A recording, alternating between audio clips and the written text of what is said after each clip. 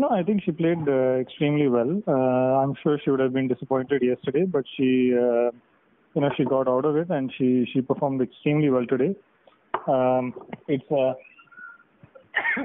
sorry, it's a historic achievement to win medals in back-to-back Olympics, and she's made history today.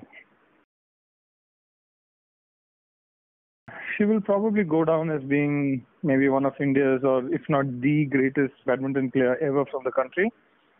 And even in general, I think overall sport as well, I think she will certainly be among the top 3 Indian sports people in the history of the country. Yes. I think she has a very attacking style, and He Bing Jiao is a little bit on the shorter side. She's not as tall as Sindhu.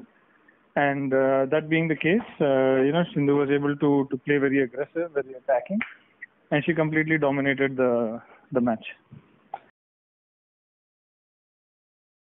I mean, of course it will. I mean, this is everything.